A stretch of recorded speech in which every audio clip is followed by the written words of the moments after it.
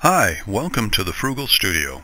Don't let not having a drawing board or easel prevent you from getting on with that drawing or painting you're itching to do. Here's a simple, inexpensive, and easy to make tabletop easel that will get you started with a solid, stable platform. All the materials are available from any lumber store. The easel is made up of two pieces of half-inch plywood you can get cut to size for a very small fee at the lumber store. They might even cut it for you for free. I have suggested a 20 by 20 inch piece of plywood. If you're going to do watercolor painting, a 20 by 24 inch size would be better. That's because a half-size sheet of watercolor paper is 15 by 22 inches. The two pieces of plywood are hinged together as shown. A 1 by 2 piece of pine is fastened to the bottom edge of each piece of the plywood.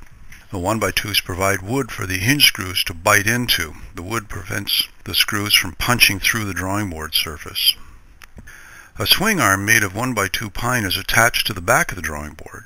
Also, pieces of quarter round are attached to the bottom ply to act as stops so you can change the board angle to accommodate watercolor needs.